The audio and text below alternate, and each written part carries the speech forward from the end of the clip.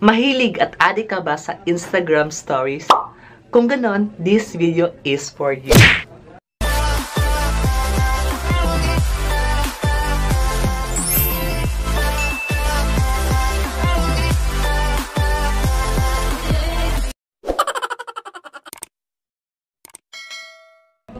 Hi guys, Clifford here. Welcome back to my YouTube channel. And yes, for today's video, I'll be teaching you some Instagram story tips, tricks, and hacks that you probably didn't know.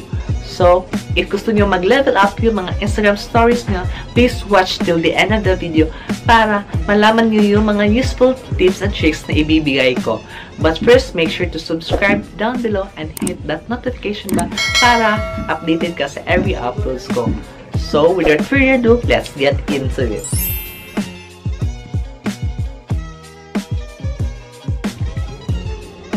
So, first trick na ituturo ko is yung rainbow text. So, select mo lang yung picture na gusto mong i-share sa Instagram story mo.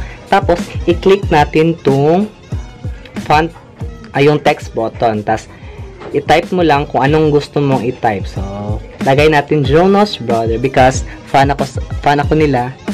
Tapos, yung gagawin natin is change mo lang kung anong font ang gusto mo. So, yan. Tapos, isi-select all mo lang yung text. Select all, tapos i-hold mo dito.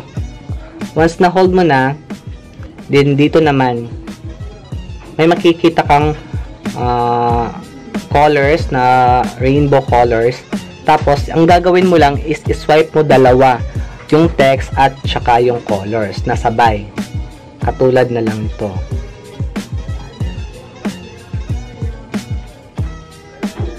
So, ganun. Ganun lang siya kadali. Pero, kung first time mo siyang itatry, medyo mahirap siya. So, kapag paulit-ulit mo na siyang ginagawa, sobrang dali na lang para sa iyo. So, ganun lang kadali yung hack number 1, yung rainbow text. So, save mo na lang at i-share mo sa Instagram story mo. This next trick will allow you to put shadows on your text. Para gawin ito, i-click nyo lang yung text icon at mag-start ka mag-type ng text. Lagay natin shadow yung ilalagay natin. Tapos, click color and i-copy mo lang lahat ng text, same text pa rin, at i-paste mo doon sa text icon.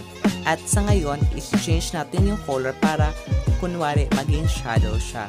So, i-place mo lang hanggat makikita mo na yung shadow or yung third na layer na nilagay mo. And same process pa din, ganun lang din yung gagawin.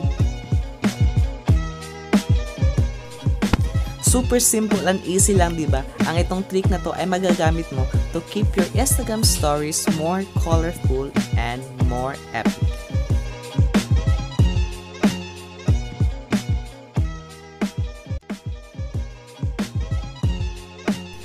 This third hack is my favorite because you can be playful with your Instagram stories. Para gawin ito, i-click mo lang sa text icon yung letter by letter at i-press mo yung letter box para magkaroon ng highlight yung letter mo. Konting tip lang sa paglagay nito, make sure na kung anong kulay ng photo mo, nagko-contrast din siya sa ilalagay mo na letter by letter na box para maging mas maganda at lumitaw yung kulay. Who doesn't love neon colors? This next trick will give you that glowing look to your emojis. Para gawin ito, i-click mo lang yung font style na neon at click any emoji at mag-select ka na kung anong neon colors ang gusto mo. Dito makikita natin na naglo-glow yung emoji katulad na lang dito. At tignan natin ang walang neon colors. Can you see the difference? And now let's proceed to number 5 trick. This is the selfie sticker. Sa trick na ito, ang gagawin lang natin is i-select natin yung picture na gusto natin i-add sa Instagram story. So, example na naman dito yung Jonas Vlogger. So, ayan na siya.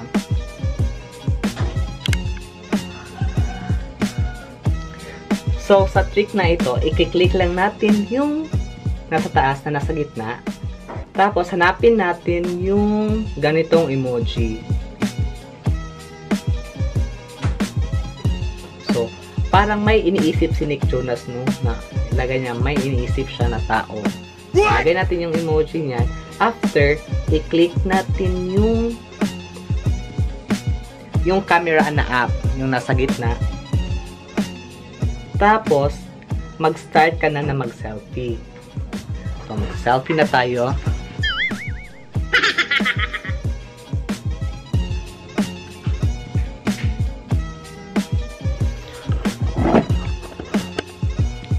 So, yun na nga. Nakuha na natin yung selfie sticker. Meron natin yung selfie sticker. At ilagay lang natin yung sticker dito sa parang may clouds. So, ayan.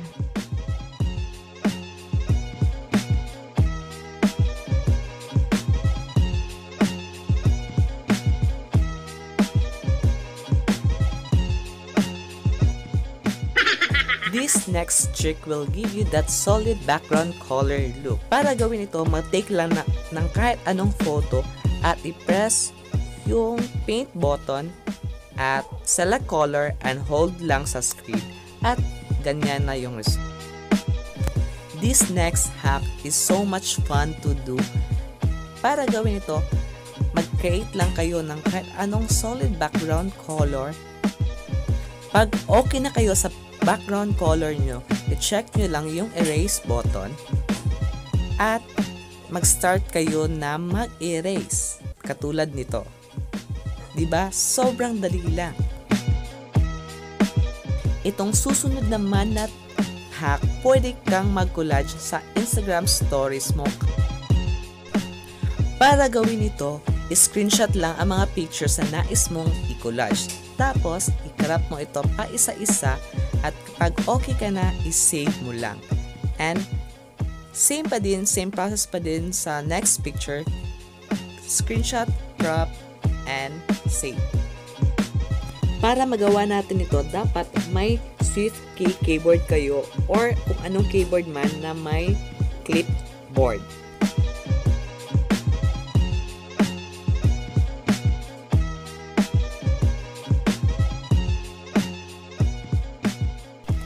After nyan, punta ka sa Instagram story nyo, tapos mag-take ka lang ng any photo, kahit ano, tapos gawin natin yung solid background color ko.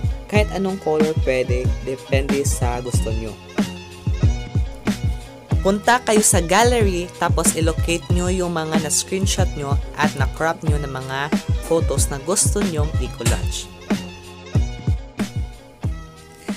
After nyo ma-select yung mga pictures na gusto mong i-collage, i-click mo lang yung copy, tapos balik ka dun sa Instagram story mo, and click front text, tapos i-check mo yung clipboard and mag-create ka ng sticker. Tapos dun sa sticker, ilagay mo yung mga pictures na copy mo kanina.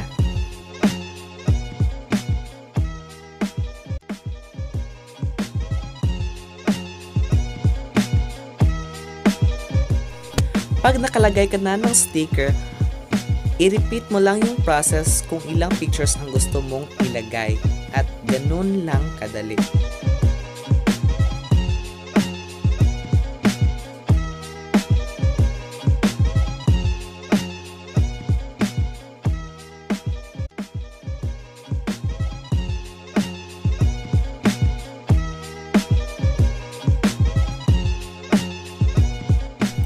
Pag nalagay mo na yung mga pictures na gusto mong i-collage, pwede mo na itong i-resize. Depende sa size na kung anong gusto mong size.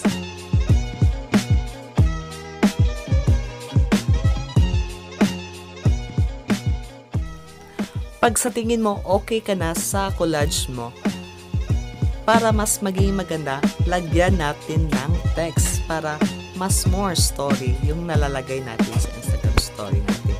So, gamitin natin yung neon button, tapos lagay natin yung text na gusto natin ilagay. So, for this story, lagay natin yung today's photo shoot.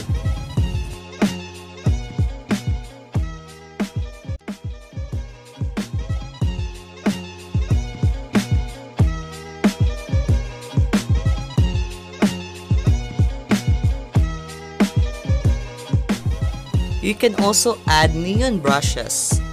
Katulad na lang nito. Diba? Mas maganda yung Instagram stories natin. So, maging creative lang tayo.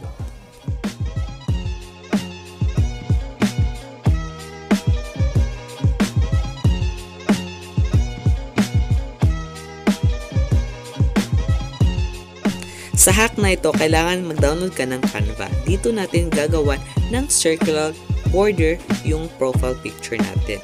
So, select lang natin yung Instagram size. Dapat naka-square size siya.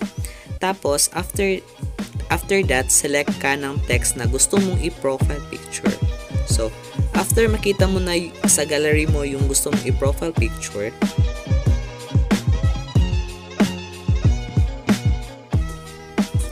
i-click mo lang yung plus button at dun may makikita kang shape. Tapos piliin mo lang yung circle. So, i-resize natin yung circle na mag-fit siya sa square. So, may guideline naman dyan. So, yun lang yung dapat yung sundin. At para mas maging neon yung color, i-change natin yung colors into neon. So, ganun lang kadali guys. Tapos nito, i-save mo lang and you're ready to change your profile picture.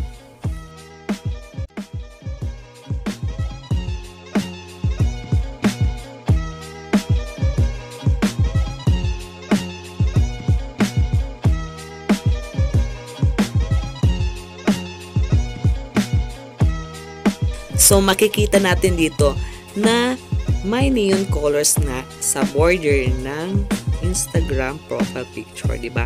Sobrang cool at ganda tignan.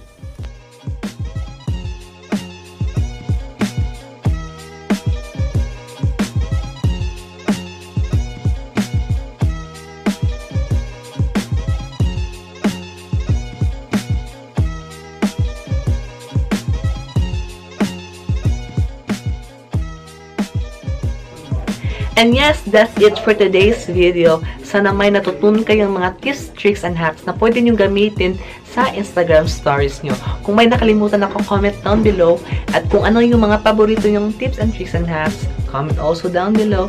And that's it for today guys. Make sure to subscribe and hit that notification bell para updated ka sa every uploads ko. And until on my next video guys, see you. Bye-bye.